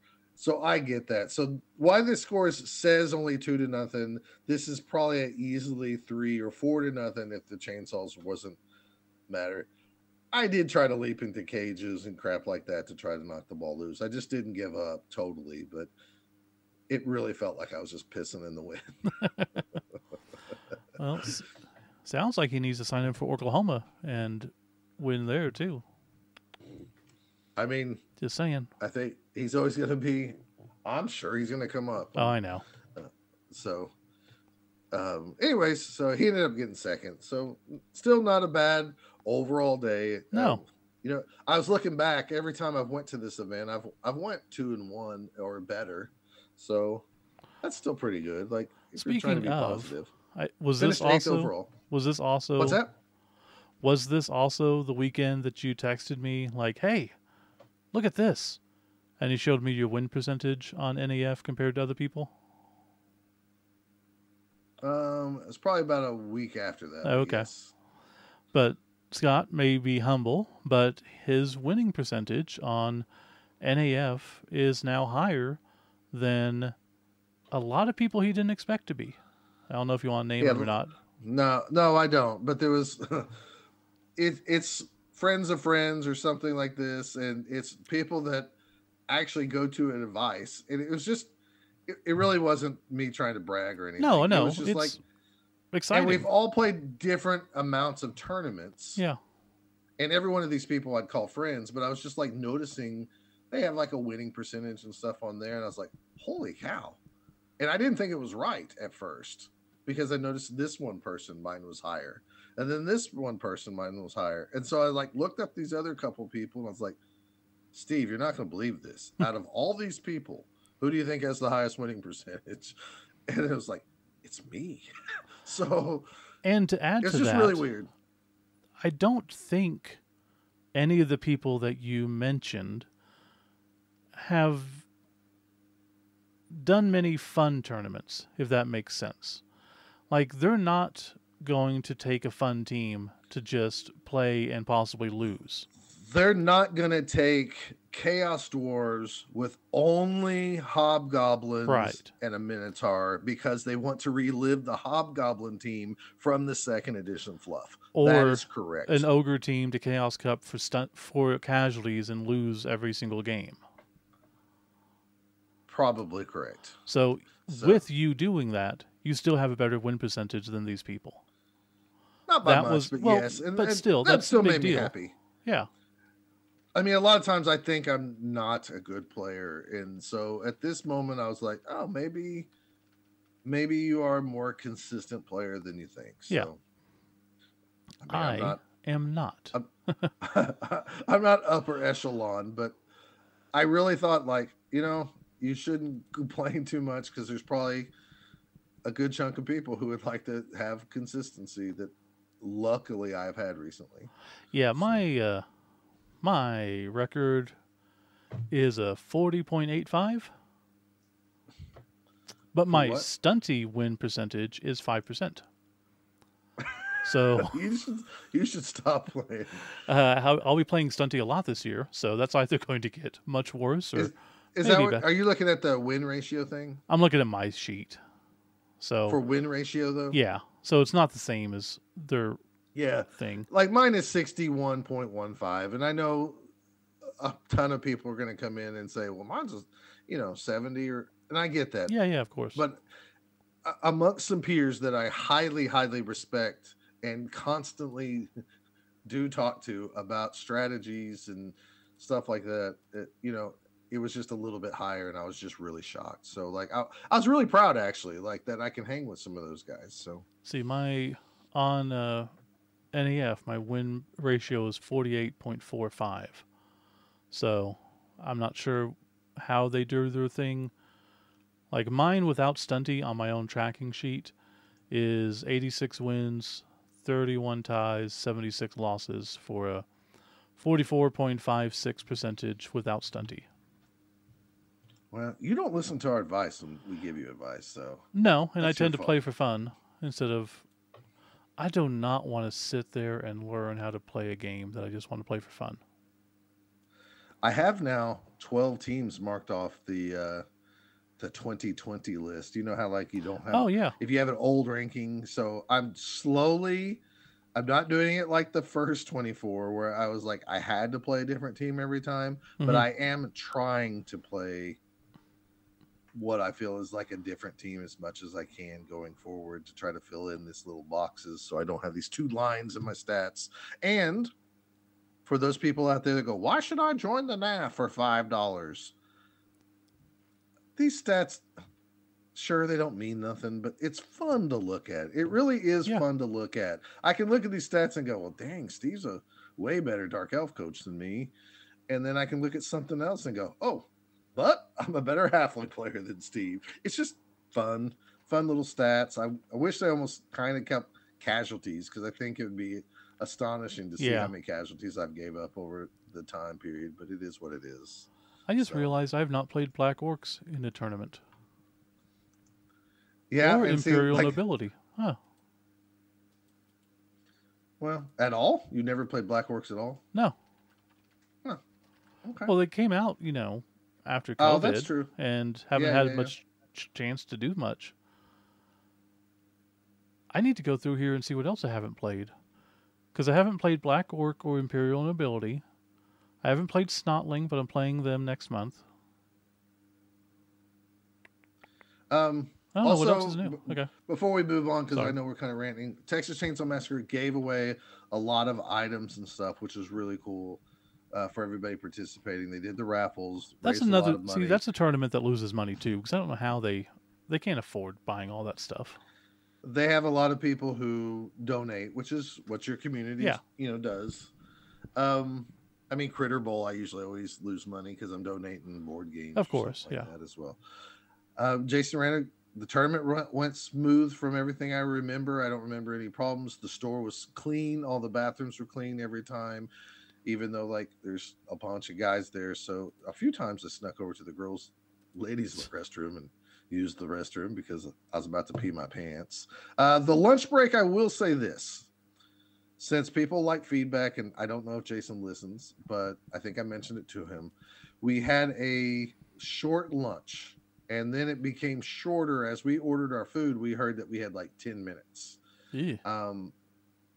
At this point, my suggestion to Jason is if we can't get into the store earlier, which is fine, just give everybody a heads up, because me and Drew could have ate a big lunch at like 11.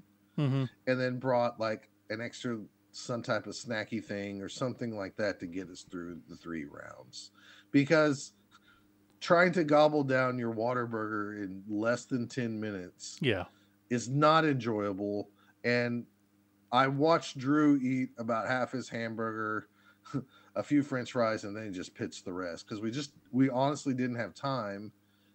Just to keep everything going on time. And it's nothing against Jason. I know sometimes the stores have restrictions, but just if you give everybody a heads up, I think nobody will mind just keep rolling with the tournament. Because if I pull out a granola bar or, I bought an extra hamburger at Sonic or Whataburger at lunch, and I just kept it in my bag, and I ate it 2 hours later. I could.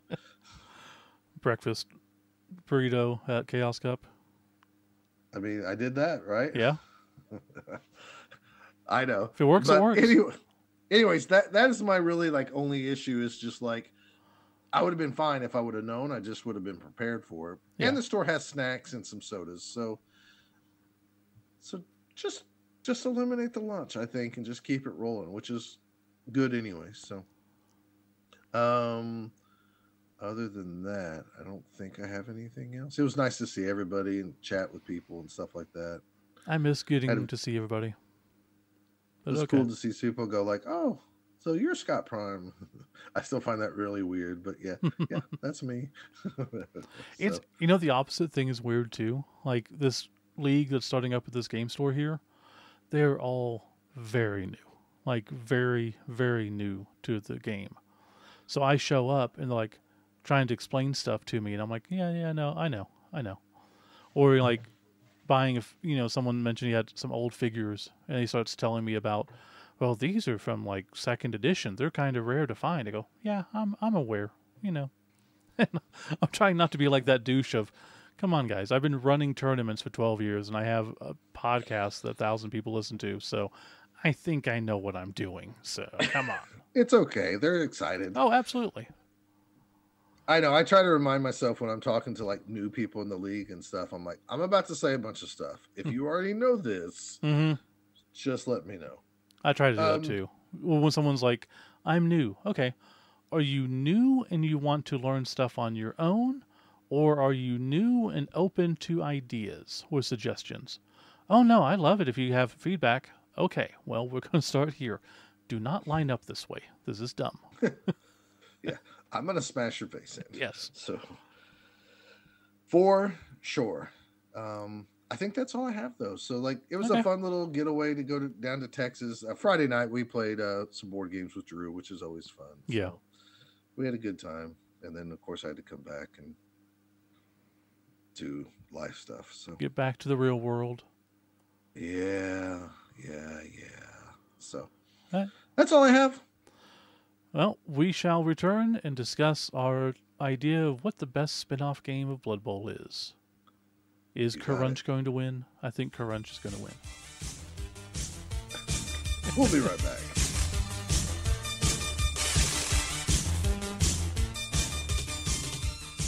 All right, as we said, we're going to discuss the best spin-off game.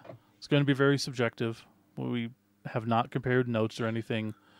So, is this the best spin-off game of Blood Bowl? Anything qualifies? Blitz Bowl, Gun Bowl, yes. I'm thinking Sevens. Tell me if this is not tell me if this is incomplete. We've got Dungeon Bowl. We have Crunch. it is a spin-off game. Sure. Sevens, Gutter Bowl, Blitz Bowl, Blood Bowl Team Manager. There's also, if we wanted to include it, although I don't think either one of us has played it, really, Street Bowl, Beach Bowl, Ice Bowl, Elf Bowl. Death Bowl, Elf Bowl, whatever. Like, is there anything else I'm missing? So we're looking at variants that are Blood Bowl themed. Yeah. Okay. And not video games. I did not include any of the video games because aside from the video game crunch, everything is pretty much a takeoff of the regular game. Even the Dungeon Bowl back in the day. And I don't think that Star Manager game never came out, did it? For the phone? I don't know. There was a some crap. coach manager game that I was part of the beta for, and it was horrible. I don't think it ever came out. Probably not. Okay. Then, yeah, these are all versions of the game tabletop. Which one do we think is best? Either whatever criteria you want. You know, I have my thought. What's yours? You want me to go first? Yeah, let's have yours first. Unless you want me to go first, and you give you some time to think. I'm going to cheat, and I'm going to say a Blood Bowl variant.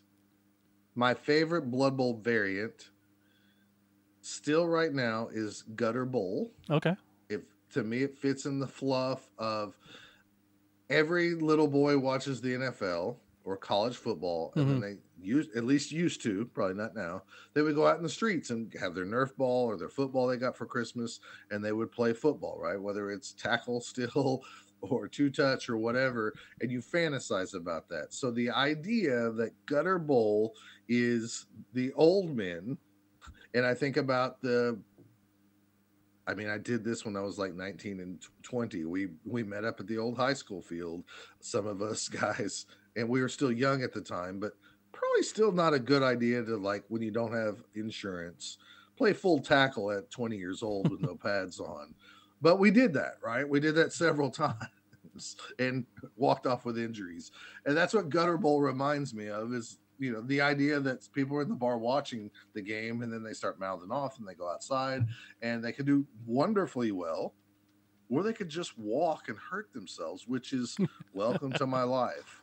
Yeah. Some days I get up and I think I was in a car wreck the last night, and other days everything's perfectly great. That is my favorite variant. As to board games, I feel like we really only have, like, I guess Blood Bowl is a board game. Yeah, but it is. I never think of it that way because it's like a campaign miniature game to me type thing. But I consider Blitz Bowl a great board game based on the Blood Bowl theme. Mm-hmm. I also think Blood Bowl Team Manager is also a great game. If you told me we had to play one of those, I would pick Blood Bowl Team Manager. Yeah. It has been several years, and I don't remember the rules or anything. But at Chaos Cup, I observed Brian Tu and Michael Lewis and a few other guys playing it while I was playing Gutter Bowl, and I really missed it. I missed seeing the cards. Mm-hmm.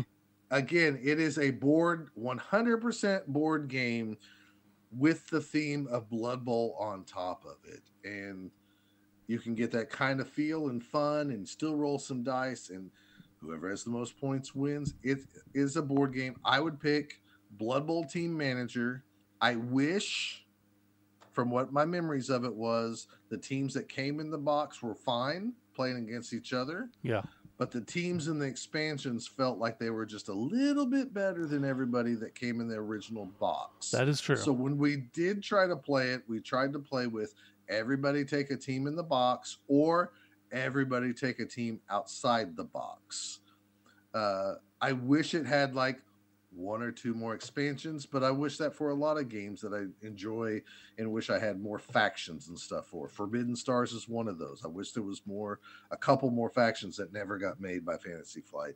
I'm sure Blood Bowl Team Manager just didn't sell as well. And it got two it got 2 expansions more than I thought it was going to get. So That's that's true. the good news. Yeah. Realistically, so you stole my thoughts. That's my answers. Yeah. So I was going to say kind of similar. So the reason I had this idea is I finally got the Blitz Bowl Ultimate Edition. So we could theoretically review that if we ever wanted to, even though it's like been out 2 years or whatever. I think the best spin-off is probably Blitz Bowl, because I haven't played Gutter Bowl that much, but I love the concept of Blitz Bowl to where you're trying out and you're growing, and I think honestly that could be made into a really, really fun game with a little bit of tweaking. Like, it's already really good, but I want a campaign mode that actually is good. The campaign mode they added to it, haven't checked the new one yet, but the other one wasn't a big fan. But it's just really cool. The little change of the rules and stuff, I like it. But I'm with you right there. Blood Bowl Team Manager, number 1 by far. It has all the fluff. It has great art. Art's so good they've been using it primarily since then for everything. And it just has that feeling of you're a coach playing Blood Bowl. So that would be my guess or my choice. I luckily enough have the expansions. I have them all put into one box that I made. So it's a great game. You are right. The newer teams do seem to come up with a little bit better players and stuff. But yeah, just that game. If you haven't played it, if you can track it down, it is expensive, especially with the expansions. It's even more expensive. But you can still find them at game stores just randomly because they didn't sell great. If you're able to find one, buy it. Absolutely. You'll be happy you did. But it's just such a fun game. And you're right, I haven't played in years, but it just played so well. Fantasy Flight, the rules make 0 sense at all.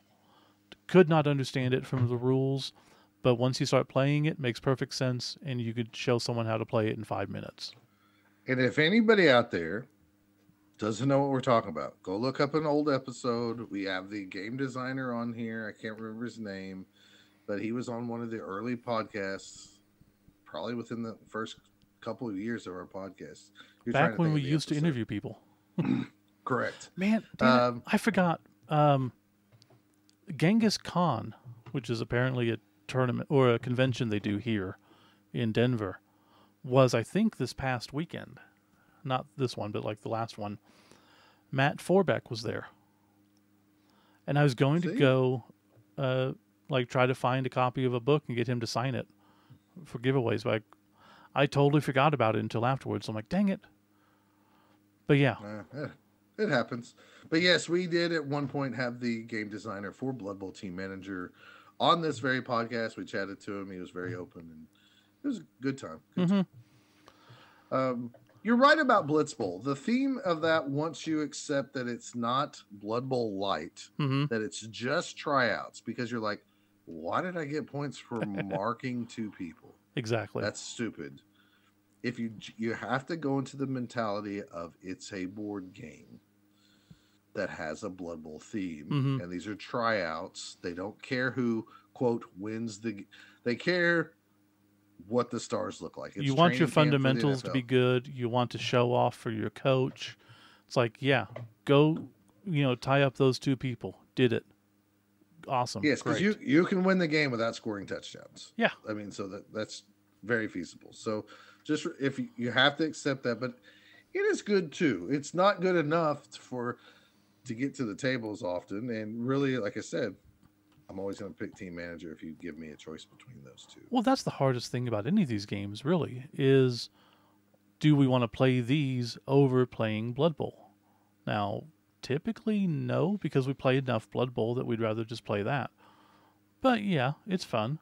And that's the thing, too, like I said, with Blitz Bowl, if you put a little bit of work into it and made a nice system to build it up, so like your players could then be drafted for your regular Blood Bowl season.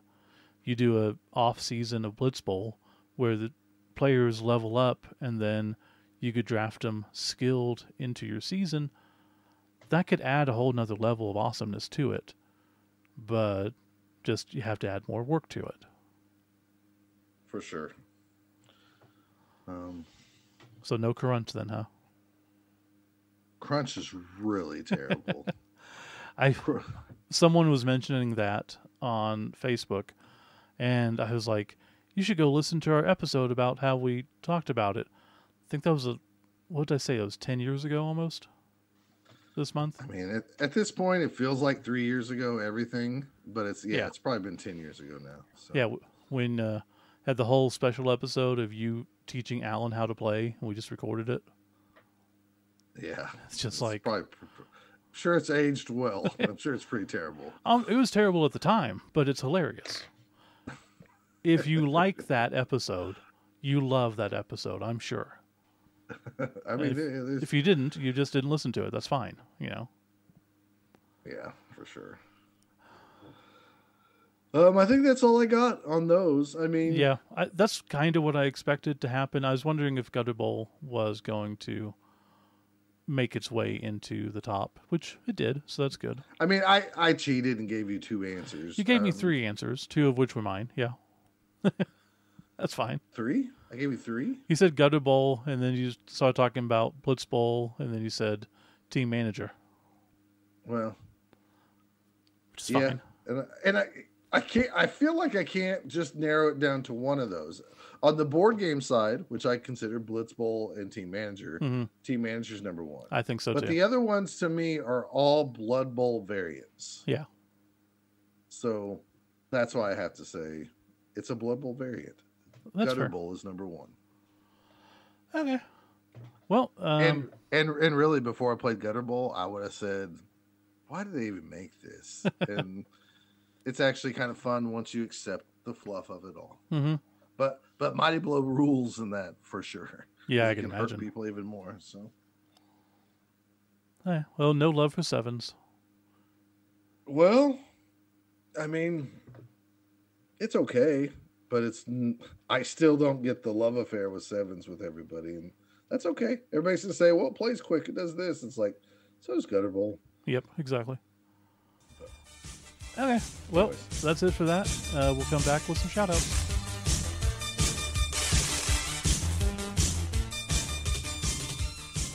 Episode 160 is coming to an end. And as it does, we go back to the... shout-outs! Wasn't high-pitched, but it was annoying, so it counts. I tried to yell it since I had no kids here. That's nice. And I backed away from the mic. You did. Thank you. Because you'd get mad if I yelled shout-outs right this close. Oh, God, yes. I want to do that right now. You would destroy the microphone. Yeah, well. Maybe not. A pretty good microphone. Anyways, any shout-outs for you? Yeah, let's do some... First, I want to thank Jason Campbell for running Texas Chainsaw Massacre. I kind of like these events down in Dallas where I have a friend right now I can stay with and then just travel for the tournament for 1 weekend without costing me an arm and a leg. Yeah. So if more Dallas people would like to run tournaments, that would be great. That's the nice thing here. Colorado Springs is only a couple hours away, so go down there. I would like to give a shout out to our buddy Dave Hanrath, who currently is running, I believe he's running the Blood Bonnet Bowl down in Houston as we speak. It is his birthday weekend. Happy birthday, Dave. Happy birthday, Dave. I did not realize. Yeah. Facebook did not tell me. If it's even on his Facebook or not. Face Stomp is his name on everywhere. He's a good Blood Bowl player. He's a good dude. How many people do they have down there? They had 46 people is what it looks like according to the notes I saw. Okay. I saw 23 matchups. So I'm also shouting out to the Houston Austin crew that I know sometimes think there's no Blood Bowl being played north of them. But there is a tournament coming up in Oklahoma Bowl weekend that we would love to have you guys come on up, and Please sign up. you can get out of your state for a weekend. I know that's kind of weird. It'll be And awesome. You can get you back. You can go through Dallas on your way back and see the eclipse. yeah. Oklahoma And weekend, April 6th and 7th. I don't think there's rollouts of electricity going on here in Oklahoma that I know of, so No. you can avoid that as well. We do have, as I said, almost 34 people, 35 people signed up for Oklahoma weekend. If you're coming, please sign up. The earlier, the better. Please come. We always need more people. Always Yeah, enjoy it. We're about 6 weeks away from that. It would be helpful because the store's already starting to ask me like how many spots we need to reserve, because Yeah. I guess there's something coming up that they'll run an event if we're not filling the house. So we better fill the house. So let's fill the house so we don't have to deal with other gamers and be stingy for the weekend. Yeah. I felt like I had another shout out. Oh, I don't have a shout out, but I do have a message. The first ever Kansas City Carnage event gave away fields for everybody who participated. Oh, the GW one? The GW printed fields, the neoprene fields. Me and Gary have a set, and we would actually really like to get these into a good home. We know that they're very limited. We don't know what we're at. We don't know what's really fair for this price, but we're trying to get like $450 or so plus shipping. So if you are interested, you guys have first dibs if you're listening to this, and before I post them elsewhere. For people who are unaware, these are pitches made by GW directly. So they're official GW Blood Bowl related items for the GW tournament there in Kansas City. At most, I want to say there was 15 of each, because they had 4 different designs. So legitimately, this is probably the most limited GW official Blood Bowl item ever made, in my estimation. I have a feeling if I sell these one day, I'm going to find out they're going to be like 3 times the amount because of the rarity of them. They do have Kansas City Carnage printed on them, and this is from the very first GP or whatever it was called. Yeah, GW Open. GW Open for Blood Bowl. So these probably are super collector items to somebody. We've gone back and forth.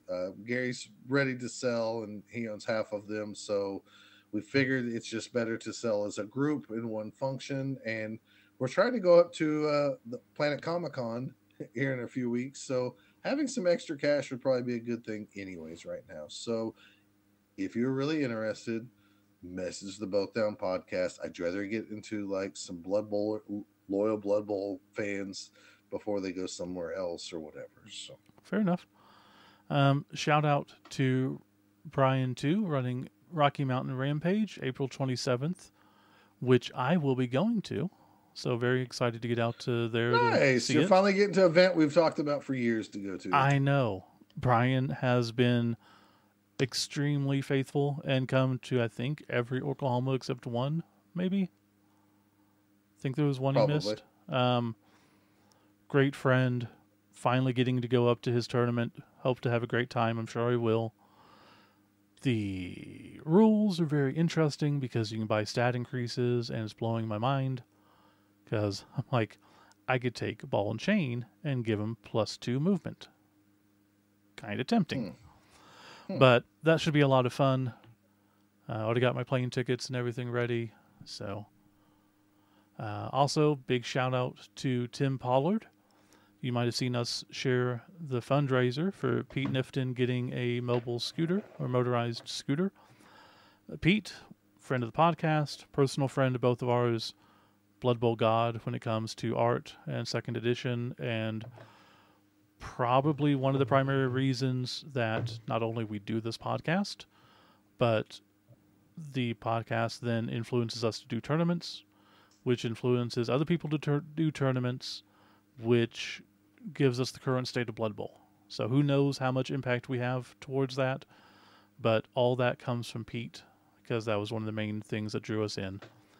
This And is if you read comics and you've heard of Stan Lee and Jack Kirby, and some people say, well, Stan wrote the words, but Jack created the characters in the universe visually, right? mm-hmm. And maybe even led to a lot of the stories and stuff. I don't know Jervis Johnson personally at any level, and I'm very grateful for his game and his vision. Yeah. But I also know that like Pete took it also kind of in his own way. You know, like he says, I know nothing about sports. I bought magazines to try to get the feel of American football And watch Monday Night and Football, basically. and his version is like American football meets Looney Tunes. It could be crazy, chaotic, and serious at the same time. So I feel like Jervis is the Stan Lee, while Pete is the Jack Kirby or the universe and world creator through his artwork, because it influenced so many things. And I really think the vision of what Blood Bowl should be from second edition on. Yeah. And that is why Pete got hired when the new Spikes came out and they did cartoons and stuff and images. He got hired to do some of that stuff because they also know how important he is to that. And when Pete stopped doing those, they went out and got Christian Schwager. I'm saying his name right? Yeah. Schwager, whose art is very similar. They're different, but it is similar in styles of Pete. So I'm just telling Pedro you, Ramos, who is, second coming of Pete in many ways. That's why we love his stuff so much. 100%. It's funny because I didn't know Pete Nifton's name was Pete Nifton for several years. Probably almost mid-90s type deal. It was always that guy who does the art. I remember Robert one day telling me like, oh, that's a Pete Nifton art. And I'm like, who? He's like, the PK's right here. And I'm like, how did I never see all that stuff? Anyways, I mean, so like very, very influential, and I'm glad that Tim did this to get Pete mobile. Yeah, Pete's getting older. Pete's got issues walking. Realistically, Pete's got issues falling, and he's been doing too much of that. So he finally admits that he needs assistance, and assistance came through. Pollard put up the fundraiser. Initially, it was for, I think, £1,000 or something, and we blew past that in a day or so. Eventually realized that to get a decent motorized scooter, you need a lot more, because they didn't know how much they'd get. They just wanted something. And when they got to the point of something, it was like, oh, well, let's get something good. So upped it to £2,500 and smashed that too. I mean, within a week. And that's what I'm talking about. The Blood Bowl community is really, really, really great. Yeah. So I appreciate y'all doing that. Everybody who donated out there, or even the people who really looked at their finances and like, damn, I feel bad because I want to donate, but I just physically can't. If you can't, you can't. Hats off to you because you at least thought about it. So we donated, so I'll put that out there. Yeah. Shout out again to Drew, because it's all public. I don't want to just put him on blast, but he was the top donator. So it was awesome of him to step up. What's funny is Drew wanted to get extra tickets at the Chainsaw Massacre to donate. And, because Drew's a really giving person. Yeah. Even though he acts like an old grumpy curmudgeon. And if you played against Drew, you might sometimes think that. But he said we walked in after putting our stuff in, and we were like, he's like, all right, we're doing the drawing. And I was like, well, Drew wanted to buy some more tickets. And Jason's like, because he was stressed and everything. And he's like, oh, but we already said that was last call. And Drew's like, that's fine. Just draw it. I'm still going to donate some money. And so he won, and he still went over there. And I'm not even going to say the amount, but it wasn't just $20. Let's put it that way. He still donated all this money after the drawing happened. So, like he didn't have to. He already even won the prize. He just could have went, meh. Drew's nice. He's a very, very nice person. So, yes, he's very caring, and, he's blessed that he can do that. So, yeah. Anyways. I guess the final shout out I have right now is for Grebo. They have sent us stuff for Oklahoma for giveaways. We have some other people who are also supposed to be sending stuff, but we haven't received it yet, so we'll shout them out when we do. Scott should be at some point taking photos of the Grebo stuff so we can post about it. Oh, okay. But yeah, eventually. I can do that. Okay. I think that's it we got for now. Anything else? I feel like my life is constantly running way more than when the kids are even like little. Because like even making this time, we're now almost an hour after the proposed time for me to go do other stuff. So yeah, so you're just gonna have to stay on me on stuff like pictures and it's fine. Junk like that. So okay, well, last thing I'll say is sign up for Oklahoma weekend, please. If you're coming, please. Yeah, if you're coming. Even if you're not coming, if you want the stuff, if you want to be the first 50 to get special stuff, because we have other stuff going on. I mean, I sign up for Gas Cup every year, so even when I don't go, so you only didn't go 1 year, wasn't it? Probably, but still. How many of those years though did I sign up going? I'm probably not coming. Like 5, but still. Okay, well, we will see you guys next month. Most likely going to be talking about Oklahoma Primer. We'll see you then.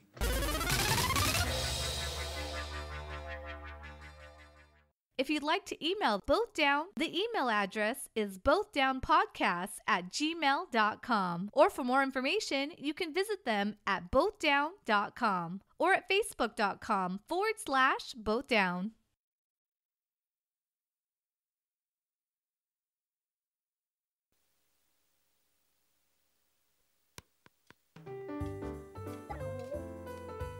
And now, it's time for another Dice Tower review with Tom Vassell.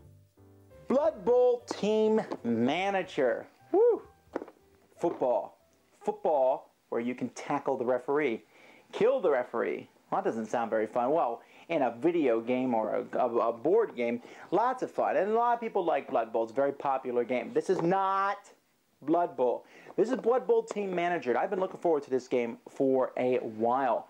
I was very curious to see what it was like. Initially, I thought it was a deck-building game where you draft players for your team. Well, you do draft players occasionally in this game, but it's kind of like a complicated take-that game. Does that make it bad? Let's look at it, and I'll tell you.